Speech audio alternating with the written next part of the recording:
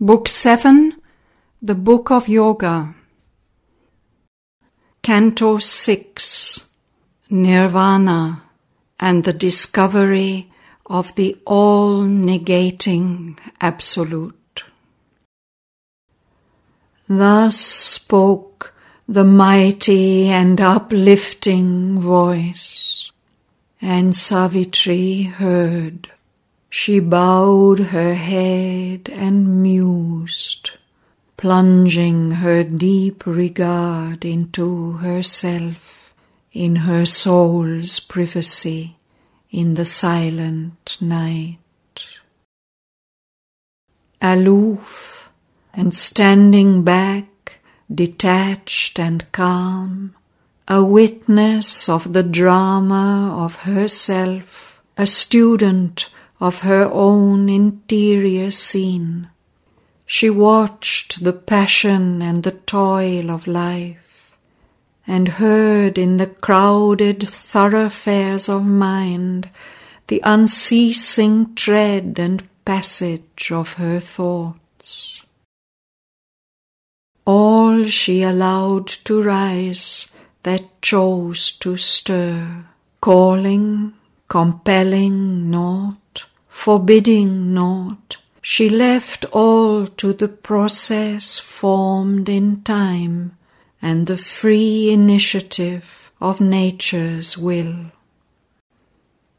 Thus, following the complex human play, she heard the prompter's voice behind the scenes, perceived the original librettos set, and the organ theme of the composer force. All she beheld that surges from man's depths, the animal instincts prowling mid life's trees, the impulses that whisper to the heart, and passion's thunder chase sweeping the nerves. She saw the powers that stare from the abyss, and the wordless light that liberates the soul. But most her gaze pursued the birth of thought. Affranchised from the look of surface mind, she paused not to survey the official case, the issue of forms from the office of the brain, its factory of thought sounds and soundless words, and voices stored within, unheard by men, its mint and treasury of shining coin.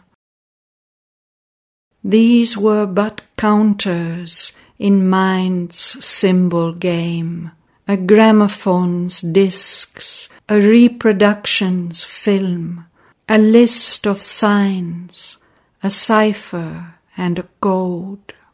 In our unseen subtle body thought is born, or there it enters from the cosmic field. Oft from her soul stepped out a naked thought, luminous, with mysteried lips and wonderful eyes.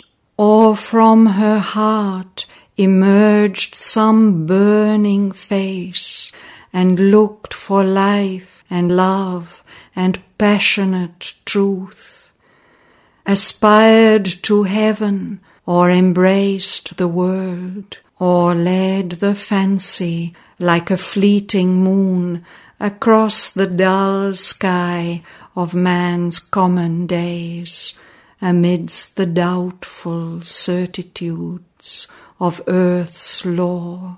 To the celestial beauty of faith gave form, as if at flower prints in a dingy room laughed in a golden vase one living rose.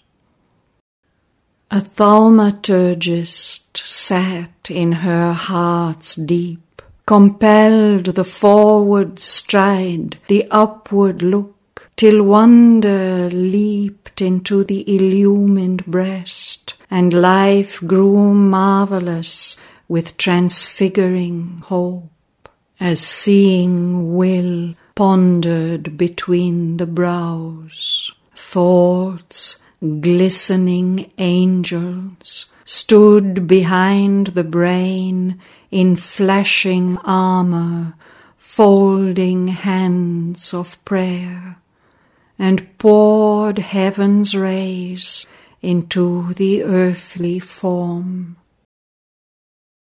Imaginations flamed up from her breast, unearthly beauty, touches of surpassing joy, and plans of miracle, dreams of delight.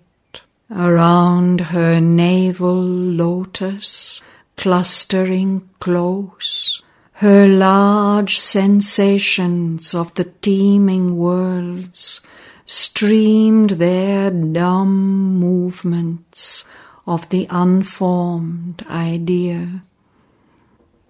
Invading the small, sensitive flower of the throat, they brought their mute, unuttered resonances to kindle the figures of a heavenly speech.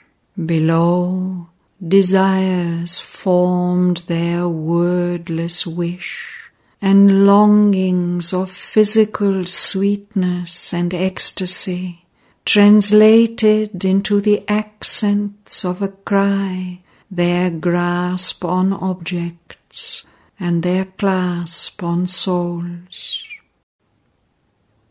Her body's thoughts climbed from her conscious limbs and carried their yearnings to its mystic crown, where nature's murmurs meet the ineffable.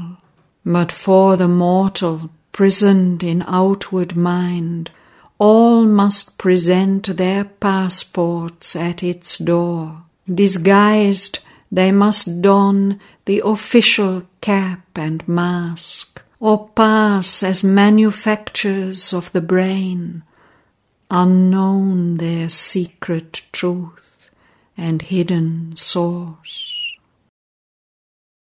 Only to the inner mind they speak direct, put on a body and assume a voice, their passage seen, their message heard and known, their birthplace and their natal mark revealed, and stand confessed to an immortal sight, our nature's messengers to the witness soul.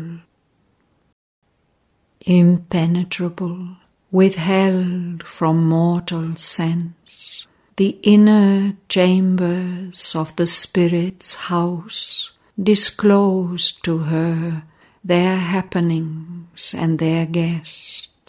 Eyes looked through crevices in the invisible wall, and through the secrecy of unseen doors there came into mind's little frontal room thoughts that enlarged our limited human range, lifted the ideal's half-quenched or sinking torch, or peered through the finite at the infinite. A sight opened upon the invisible, and sensed the shapes that mortal eyes see not, the sounds that mortal listening cannot hear, the blissful sweetness of the intangible's touch. The objects that to us are empty air are there the stuff of daily experience, and the common pabulum of sense and thought. The beings of the subtle realms appeared, and scenes concealed behind our earthly scene. She saw the life of remote continents, and distance deafened not to voices far. She felt the movements crossing unknown minds. The past's events occurred before her eyes. The great world's thoughts were part of her own thought. The feelings dumb forever and unshared, the ideas that never found an utterance, the dim subconscious incoherent hints laid bare a meaning twisted, deep and strange, the bizarre secret of their fumbling speech, their links with underlying reality. The unseen grew visible and audible. Thoughts leaped down from a superconscient field like eagles swooping from a viewless peak. Thoughts gleamed up from the screened subliminal depths like golden fishes from a hidden sea. This world is a vast, unbroken totality. A deep solidarity joins its contrary powers. God's summits look back on the mute abyss. So man, evolving to divinest heights, colloques still with the animal and the jinn.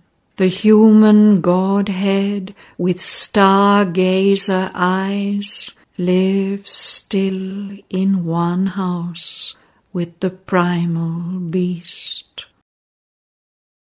The high meets the low, all is a single plan.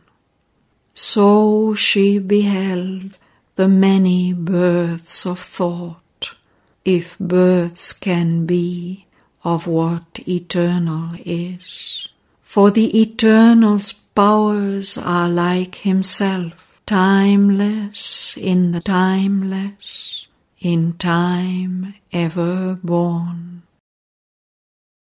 This too she saw, that all in outer mind is made, not born, a product perishable, forged in the body's factory by earth force. This mind is a dynamic small machine, producing ceaselessly till it wears out, with raw material drawn from the outside world, the patterns sketched out by an artist God. Often our thoughts are finished cosmic wares, admitted by a silent office gate and passed through the subconscious galleries, then issued in time's mart as private make. For now they bear the living person's stamp, a trick, a special hue, claims them his own. All else is nature's craft, and this too hers. Our tasks are given, we are but instruments. Nothing is all our own that we create. The power that acts in us is not our force. The genius, too, receives from some high fount, concealed in a supernal secrecy, the work work that gives him an immortal name. The word, the form, the charm, the glory and grace are missioned sparks from a stupendous fire, a sample from the laboratory of God, of which he holds the patent upon earth, comes to him wrapped in golden coverings. He listens for inspiration's postman knock, and takes delivery of the priceless gift, a little spoilt by the receiver mind, or mixed with the manufacture of his brain. When least defaced, then is it most divine.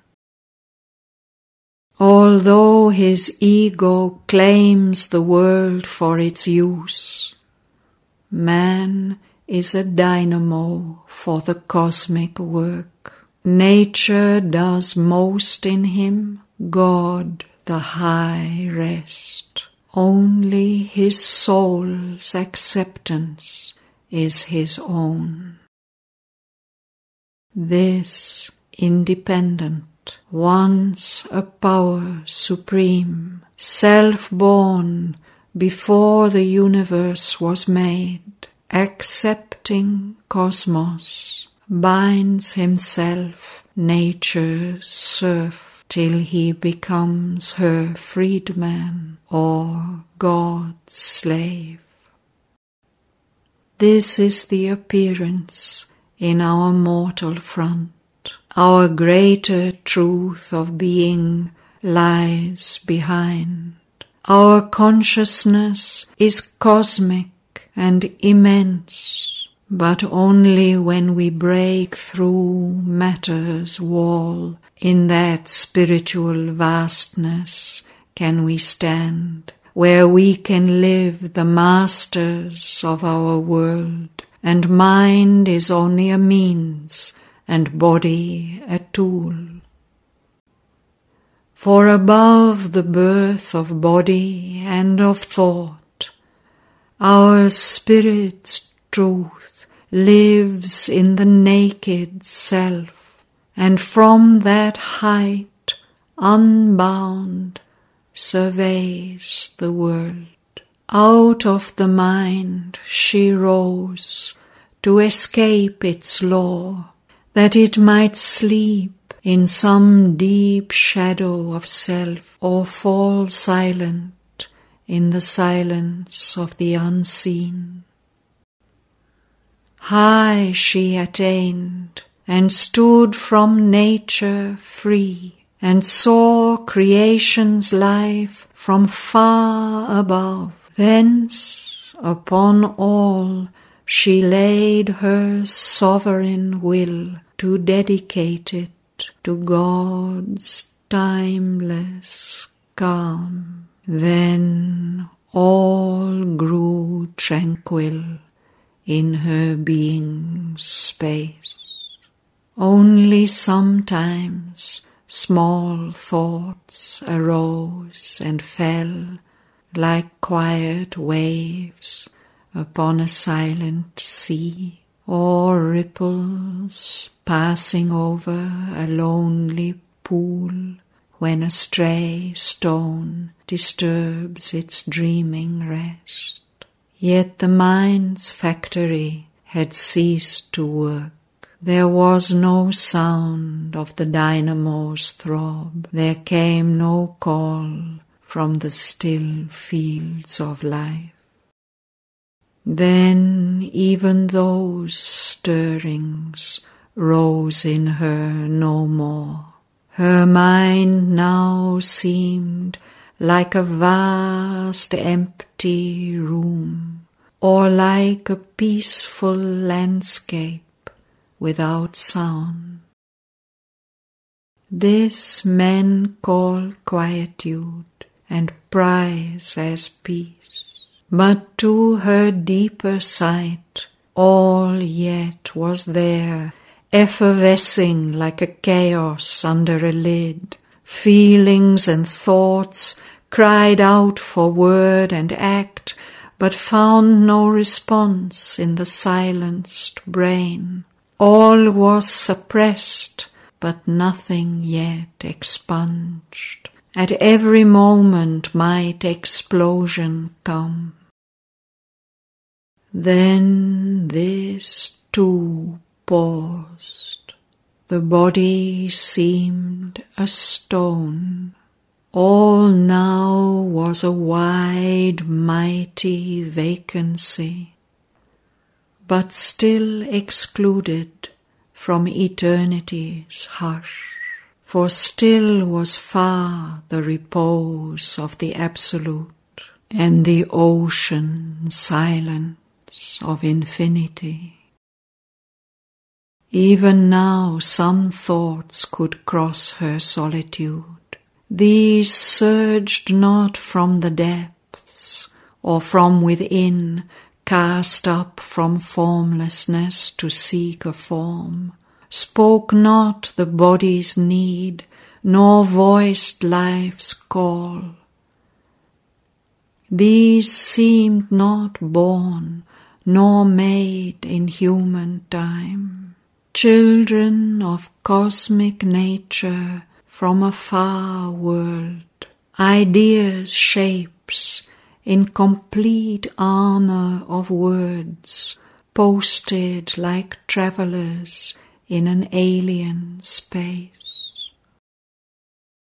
Out of some far expanse they seemed to come, as if carried on vast wings like large white sails, and with easy access reached the inner ear, as though they used a natural privileged right to the high royal entries of the soul.